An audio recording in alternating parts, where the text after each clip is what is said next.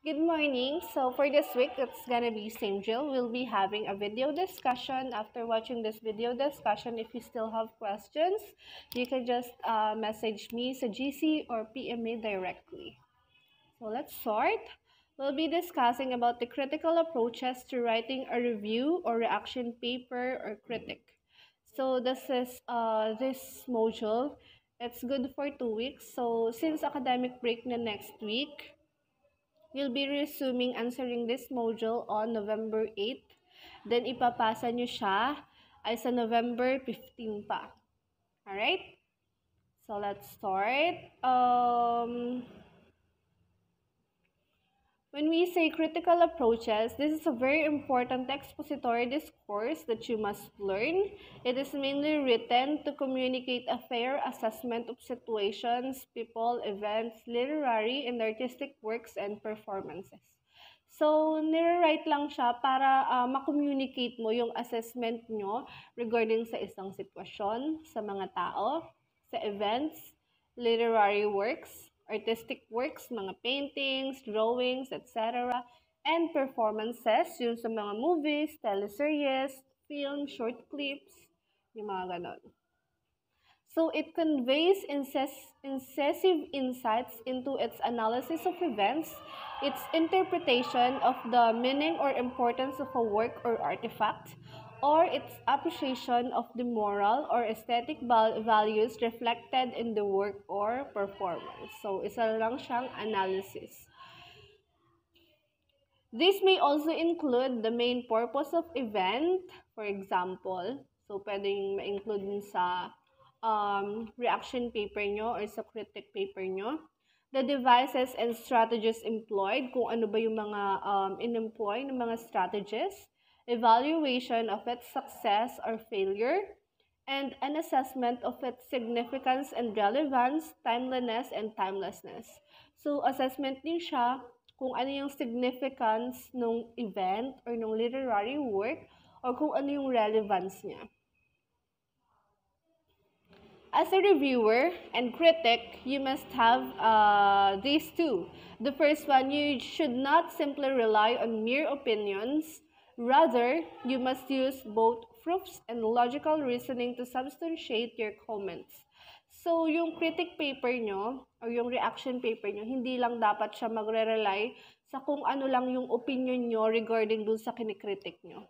Dapat may ginagamit din kayong mga proofs at saka mga logical reasoning. So, dapat meron din kayong mga evidence na isa-cite dun sa inyong critic paper. Next one, you must also process ideas and theories, revisit and extend ideas in a specific field of study, and present an analytical response to the subject of your review. So, dapat ibubroaden nyo rin yung mga ideas na nilalagay nyo dun sa critic paper nyo or reaction paper. Next, let's now discuss the critical approaches. This will help you focus on the more important aspects to examine, analyze, and evaluate. Kung ano ba yung mga i-examine nyo, ano yung i-analyze, and i-evaluate. Para specific kung ano yung isusulat nyo sa inyong critic paper. So first one, we do have the formalism approach. When we say formalism, it do emphasizes the form of a literary work to determine its meaning, focusing on literary elements and how they work to create meaning. So, ang focus nito ay yung mga elements, yung structure, at saka mga principles na nag-govern dun sa certain text, artworks, movie, books, poems, etc. So, kung ano yung mga elements niya. For example, ito yon. Halimbawa na lang ay sa poem, sa mga tula. So, ang ikikritik ninyo dito specifically ay kung ano yung meter, yung mga figurative devices na ginamit, imagery, theme. So, yun yung specific na ikikritik nyo if you're gonna be using a formalism approach. Sa books at stories naman, ano yung settings, yung mga, sino yung mga characters, and then the plot, yung mga important events dun sa books or stories. If it's gonna be a movie that you're going to critic, specifically sound effects ang tututukan nyo, transition as well as the shots. So, dito sa artistic expression, it could be, specifically, ang i-critic nyo ay yung lines, yung colors, yung shapes na ginamit, yung rhythm, yung texture niya, and then the sound, if it's applicable. So again, that's the formalism approach. Specifically, more on sa elements lang siya, sa structure, kung paano ginawa. And then sa principle na nag-govern doon sa text, sa artwork, sa movie, sa book, or poems, and etc. So yun yung formalism approach. Next one, we do have the biographical criticism from the word biography. Tandaan nyo lang yun, kapag biographical criticism. Kasi dito, ang ine-emphasize naman ay yung importance ng author's life and background into account when analyzing a text.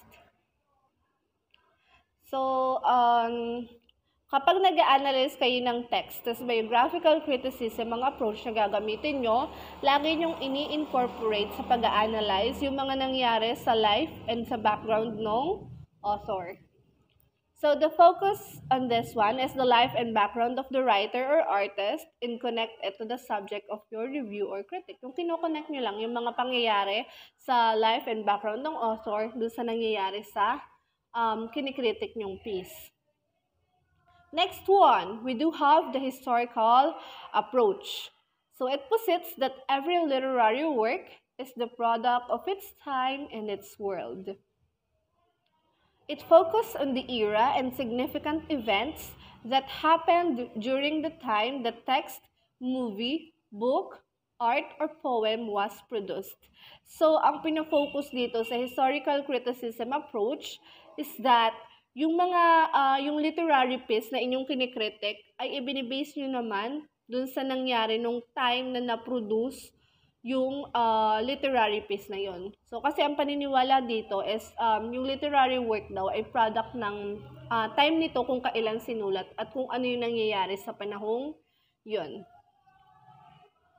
Next one, we do have the Marxist criticism. So, ang proponent nito ay si Karl Marx. So, it emphasizes on power, politics, and money. So, ito yung nag-play ng role on literary text and amongst literary societies and characters.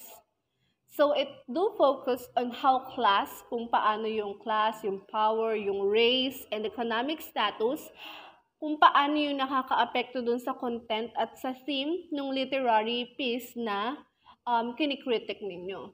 So, ito yung focus ng Marxist criticism approach. The next one, we do have the feminism approach. Ang ine-emphasize naman ito ay yung roles, positions, and influences ng women na mga kababaihan dun sa literary text.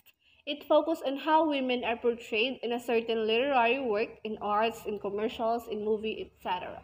So, kung paano pinoportray yung women, yung mga kababaihan dun sa literary piece na inyong kinikritik. And then the last one, we do have the reader response criticism approach. So dito naman, it do emphasizes that the meaning of a text is dependent upon reader's response to it. Kung ano lang yung response ng reader or kung ano lang yung response mo dun sa text habang binabasa mo yon. Focus on the meaning you created while reading a text, watching a movie, or looking at a certain object. Kung ano lang yung meaning na na-create mo habang nagre-read ka, habang nanonood ka, or habang tinitingnan mo yung certain literary piece. It do focuses on your personal connection with and understanding of the subject of your review. Kung ano lang yung mga personal connection mo regarding dun sa kinikritik mo. If it's gonna be a story, a novel, a book, so, habang binabasa mo, ano ba yung meaning na na-create mo? Sa movies, sa mga series, sa mga napapanood, kung ano yung naintindihan mo based dun sa pagkakapanood mo, kung ano lang yung response mo dun sa pinanood mo. And then, if it's gonna be a painting, kung ano lang yung pagkakaintindi mo habang tinitingnan mo yung painting or drawing. So all in all, we do have 6 critical approaches. The first one is the formalism. So nakadepende lang siya sa element, sa structure, at saka sa principle na nag-govern dun sa literary text. If it's gonna be a poem, yan lang yung i-critic ninyo. Books, stories, movies, and artistic expression. Then the second one, we do have the biographical criticism. So, kung saan, sa pag-a-analyze mo ng text ay ini-incorporate mo yung author's life and background. So, if it's gonna be a movie, kung ano yung background ng writer or kaya ay ng artist. So, kinoconnect mo yun dun sa kinikritik mo. Next one, we do have the historical criticism, kung saan naniniwala sila na yung certain literary work ay product daw ng time nito at ng world nito. Kung ano yung nangyari sa panahong isinulat yung certain or pinroduce yung certain literary work.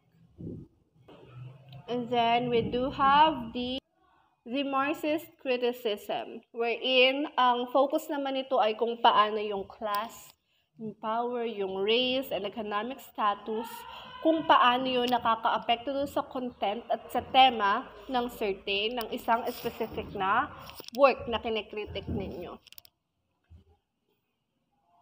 And then we do have the feminism. Ito naman yung naka-focus lang siya sa mga kababaihan, kung ano ba yung role nila, position, at saka influences doon sa literary text, at kung paano sila pinortray doon sa kinikritik ninyo. So, yung last one ay yung reader-response criticism, kung saan nakafocus lang siya kung ano yung personal connection mo at kung ano lang yung pagkakaintindi mo o yung response mo doon sa binasa ninyong literary text. So, i-discuss naman natin ngayon yung mga gagawin ninyo, yung mga activities. So, in here, sa activity ninyo, you're going to write a short critic lang, at least 5 to 8 sentences regarding dito sa mga nandito at kung ano yung nakalagay na din dito, naka-specified na kung ano yung approach na gagamitin nyo. So, number 1, yung Ang Probinsyana, ang sikat na series dito sa Pilipinas. So, ang critical approach na gagamitin nyo ay yung Marxist criticism. So, ang focus niyo dito ay kung paano yung class, yung power, yung race, at saka yung socio-economic status ay nakaka-apekto doon sa content at saka doon sa tema ng series. Then, sa number 2, Rome's Colosseum, ang critical approach na gagamitin ninyo ay historical criticism. So, meaning to say, you're going to look into its history. Then, the third one, we do have the Sympathy, tula siya, by Paul Laurence Dunbar. Ang gagamitin nyo namang approach dito ay yung reader-response criticism. So, kung ano lang yung pagkakaintindi nyo doon sa, dito sa tulang to, habang binabasa nyo, kung ano lang yung meaning na na-create nyo while you are reading this poem. So, again, at least 5 to 8 sentences. And then for your reflect, why is understanding the critical approaches necessary in writing a review, reaction paper, or critic? So, bakit kailangan mong, bakit mahalaga na maintindihan mo yung mga critical approaches sa pagsusulat ng review, ng reaction paper, or ng critic? And then for your transfer, you're gonna fill the table here by writing a short critic then, 5 to 8 sentences long for critical approach on a novel, story, poem, movie, or series of your choice. So, kung ano lang yung preferred nyo na gamit. No, if it's gonna be a poem, then that's fine. In here, you can also use a separate paper kung gusto nyo. Kung gusto nyong sulat sa yellow pad, that would be fine. Kung gusto nyong printed, computerized, that would also be fine. Basta isusulat nyo lang dito yung title. And if possible, isulat nyo na din kung sino yung author. And then in here, you're going to write the critic nyo na ang gagamitin yung approach ay formalism approach. So, isang piece lang, isang literary piece lang yung gagamitin ninyo. And the next one, kung paano siya i-critic using historical approach. And then, using Marxist criticism approach, biographical criticism approach, and reader response criticism approach. So, lahat ng critical approaches ay gagamitin nyo sa pagkikritik ng napili nyong literary piece. So, that's gonna be all for this week. If you do have any questions, feel free to message me or pwedeng sa GC or PM me directly. I thank you so much for this week, grade 12. Happy academic break. Bye for now.